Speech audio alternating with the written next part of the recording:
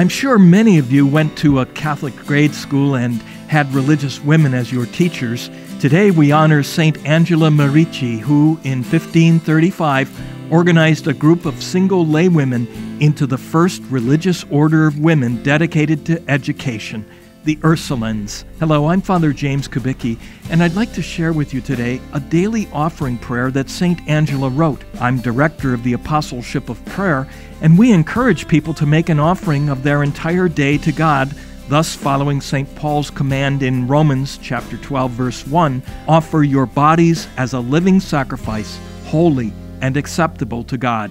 You can do this in your own words, or by using one of many morning offering prayers. This is Saint Angela's own offering prayer.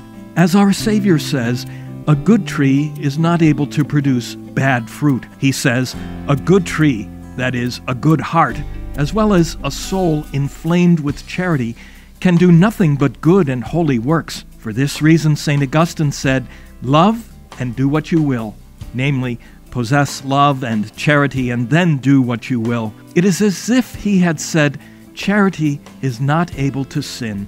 My Savior, illumine the darkness of my heart and grant me grace rather to die than to offend your divine majesty any more.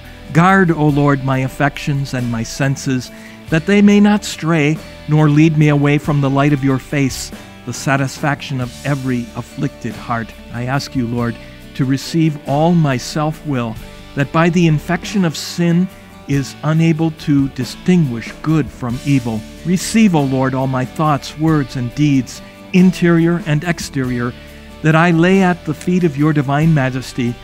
Although I am utterly unworthy, I beseech you to accept all my being.